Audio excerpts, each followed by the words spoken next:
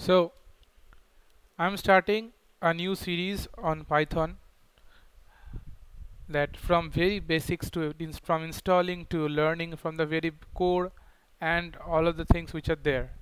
Alright, so this will cover the concepts of AI and robotics of class 9, 10, ICSE as well as the CBSE course. Alright, so the very first thing is that you need to first of all go to your Edge or browser, whatever your favorite browser it is, and go to Google and search for Python, and you will see that the first link, welcome to python.org. You'll click on this link, and from over there go to downloads.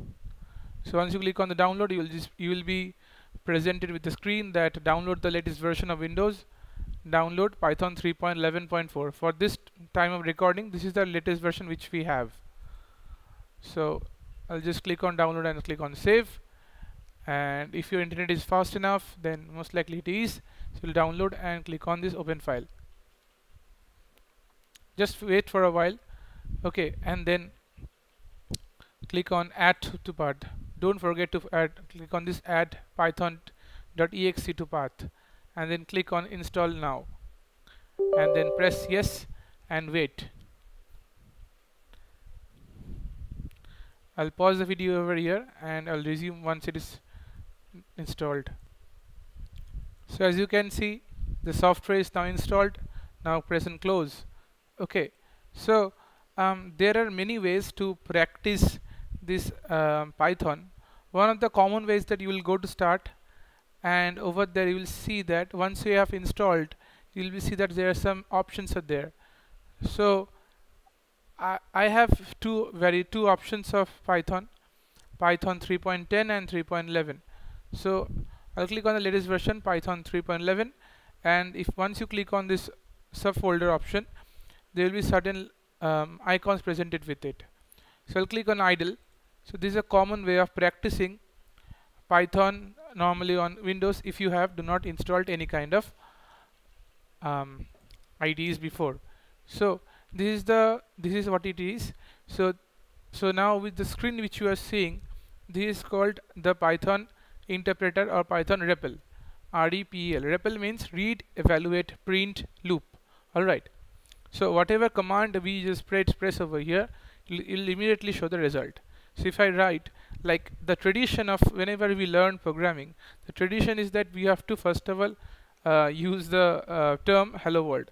So there are multiple ways. So I'll show you the first way to execute the command. I'll write print, within that double quotes I'll just mention hello world, then exclamation mark, and then close the quotes, and then close the parenthesis and press enter. So you will be presented with this line hello world. So this is one of the step. Another step is that you can go to file, click on new file, and here you will type the command or the program. So I'll write print parenthesis double quotes hello world. Now you have to keep in mind that that was the interpreter mode, okay, so or the shell mode where we just type the command and it shows the answer then and there.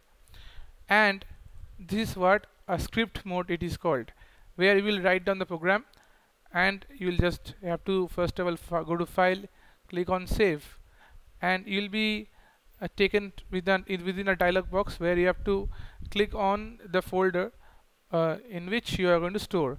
So I'll just click on my documents folder. I'll just save it as that prg1 program 1, and then click on save. Now this program is saved, but as you can see in the title bar, you can see that it's written prg1.py.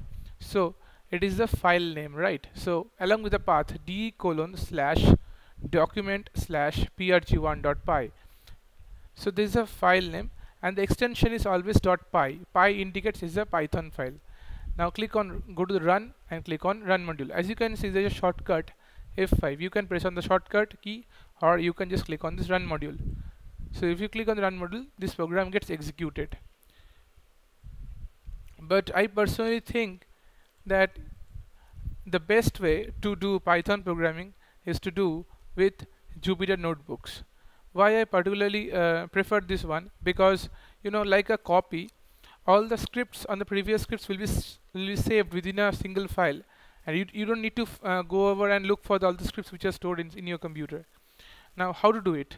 Now, first and foremost, you have to click on start and just search for CMD, command prompt. Press open, and then just make a folder. Now, I have 2 hard disks in my computer, so I'll just use my second hard disk, which is D. So D colon. I'm just navigating to my second hard disk. In case you have a computer with 2 partitions, then you will use D colon as well. So over here, I'll just make a folder. So you just don't need to do anything else. If you just change the directory, just type Jupyter notebook. But right now, since I have just installed new version of Python, so the old version is probably not installed over here, or it just needs a new version. So what we have to do is that I'll use a command called pip. Now, during the time of installation, pip was already selected. If you just follow, so pip Python package manager. With the help of that, we will install the software Jupyter notebook. So pip Jupyter, spelling exactly like that, Jupyter, Jupyter, then notebook. Then press enter. Now wait for, now if it shows that it can't find Jupyter, then probably we have typed the wrong command. So the correct command is pip install Jupyter notebook, and just wait. It's downloading, fetching all the data from the internet, and it is processing for you. Just be patient enough, because it won't be taking so much time.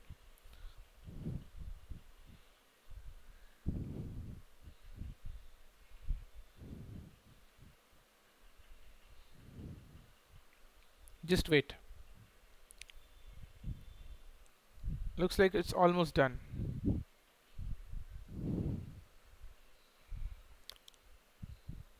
I'll pause the video over here unless it finishes up. So as you can see, now the command is finished. Just close the window. Now you don't need to just type the command every time. This software is installed with the help of Python pip.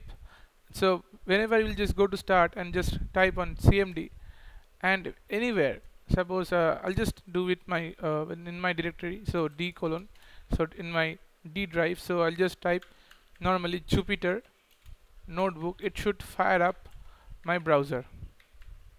Automatically a server will start in the background. You just don't forget to close. Just don't make sure that this window is open. Okay, don't close it up. All right. So as you can see, the browser is fired up, and here you will see that Jupyter notebook will come. So these are Jupyter notebook. All right. So there are so many folders are there. So you can make a new folder, or you can just write down the program directly. So what I will do is that go to new folder, new, and click on notebook. Nothing else, nothing more. Just make it simple. All right. So Jupyter notebook. So it's saying that select a kernel. So just click on select, and this kernel is now attached. Now it's not attached. Okay, all right. Now whatever program we will do, we'll do it over here. So I'll just maintain notebooks, and I will definitely share this notebook in the video link. Okay, in the description part you will just find my this notebook. All right. So I'll just rename is that learning Python. Click on rename, and it is done. Now it is renamed. Now we'll just try and run the command over here. Okay. So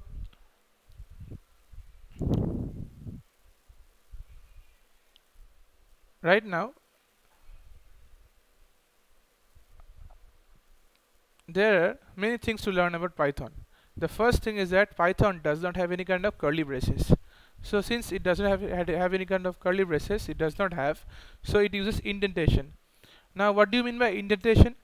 indentation is basically a set of equal spaces are added, equal space and tabs are added, so that it can be referred that the such block of code is under such block of code. Suppose if, for, while.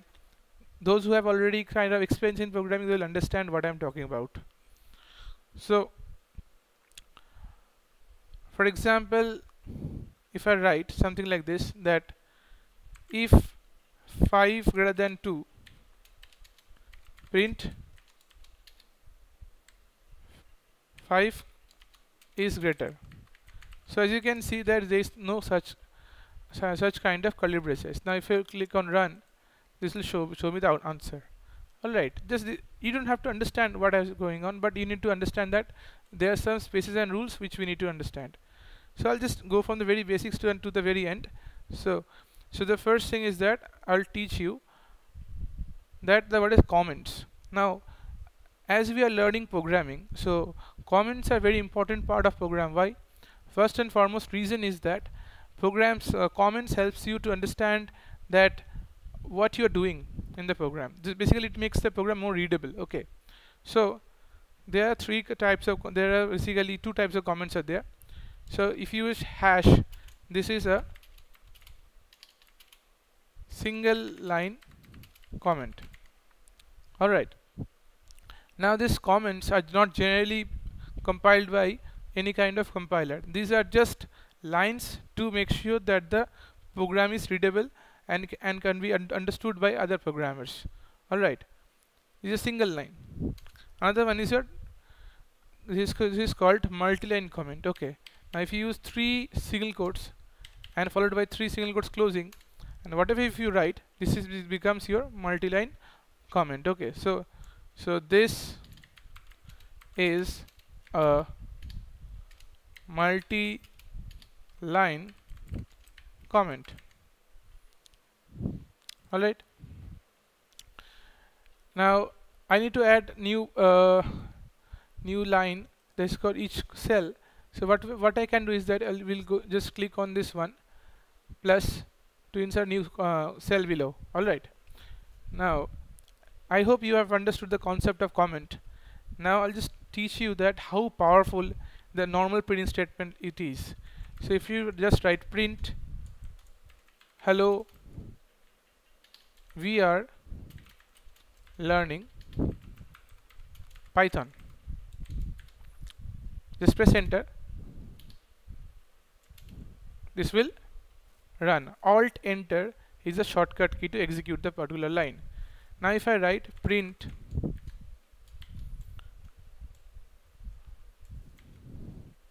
good double quotes within double quotes comma afternoon. So as you can see that I've written good followed by afternoon. So there is no space in between except the comma. This comma we can say it has a separator. Now by default the separator is space. Now if I run this one, you'll see that a space is inserted. Now with the help of comment, I'll try to explain the syntax.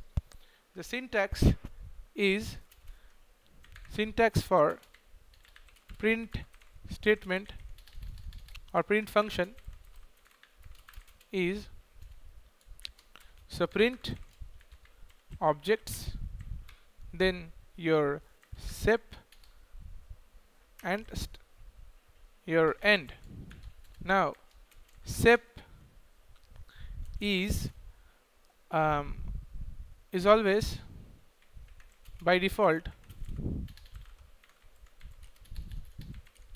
white space. Now what do you define by a white space?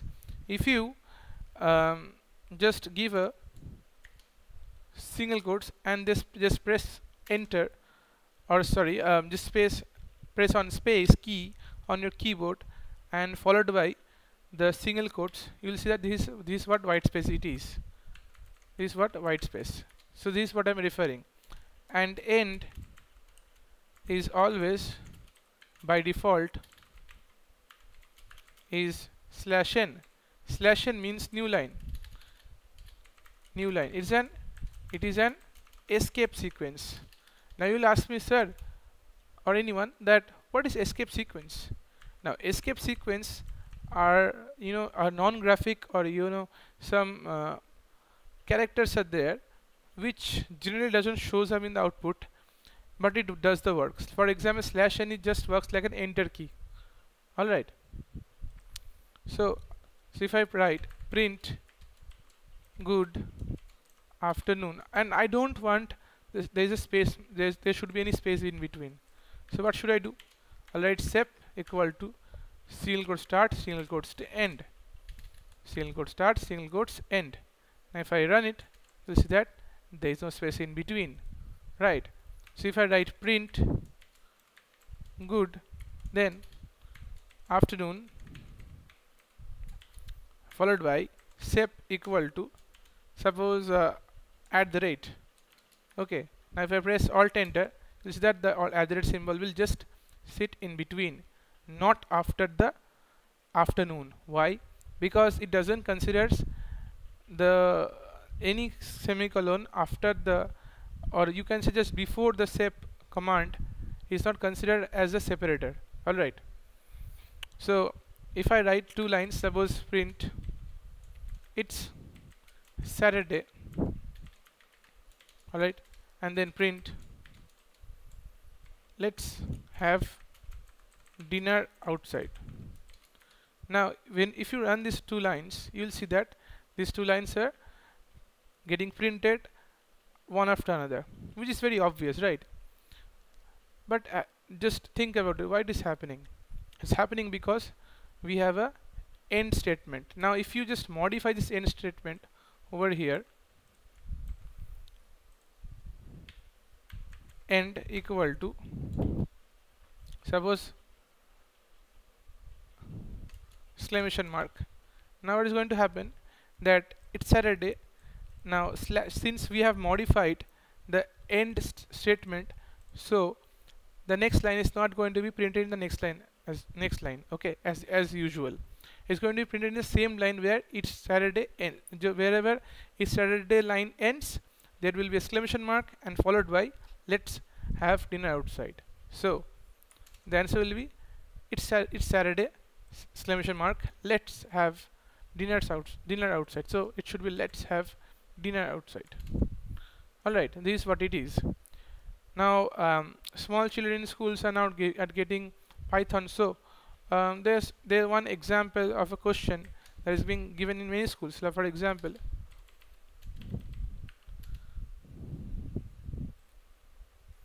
so the question is that at the rate dash at the rate dash at the rate followed by a question mark. So let's try to finish up. So you can see there are three at the rates are there. So we'll write print at the rate comma at the rate comma at the rate.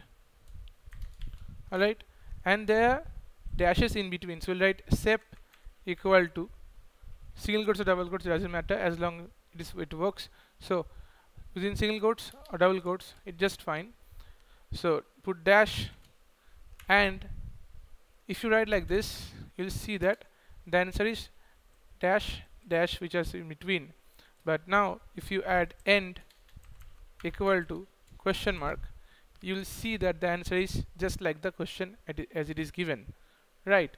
So I hope is understood that how this print statement works. It is very powerful tool, okay? So it is very powerful, and you should be using more, right? All right. So next concept is that we will be learning what is a variable. Now what is a variable? So variable are locations to store values. Okay, variables are locations to store values.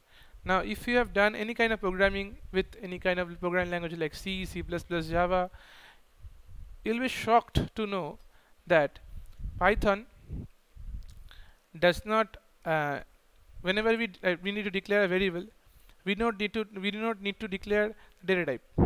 Okay, why? Because Python is a dynamic type programming language where the data which is being stored inside a variable, the programming language automatically understands that okay, what kind of data it is. So it recognizes what is the data we are storing inside a variable. Whereas static type programming languages, we have to actually mention that what is the data we are going to store. So it's a good thing, and bad thing in both ways. Okay, so it depends. Now, how to declare a variable? The syntax is that any alphabet, but keep in mind that whenever you are to declare a variable must not start with any kind of question mark, at the rate, or any kind of numbers. So this is a convention you have to follow, and these are the rules. If you try to declare, suppose if I try to declare 1a equal to 5, so definitely it's not a valid statement. But if you write a then followed by 1, then it is a valid statement. All right, you can't write like this, for equal to 5, because for is a keyword. You can't, for is a keyword. But if you change that for to capital letter F, then it doesn't works like that. Why? Because capital letter for is just a normal identifier. Okay, now you'll actually say, what is identifier? Identifier are any names given to a variable, function, function or method, or classes. There will be more like generators, decorators, there will be more, so those things we'll cover later.